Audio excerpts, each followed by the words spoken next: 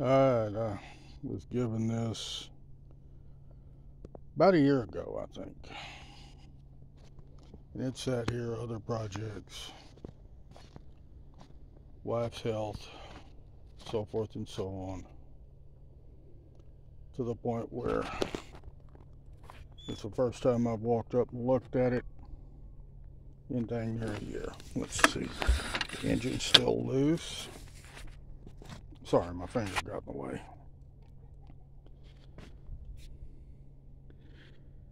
1,200 miles on it, or 101,000, not sure. Supposedly it was parked in a storage building for 16 years. I don't know about that, but it was parked for a lot of years.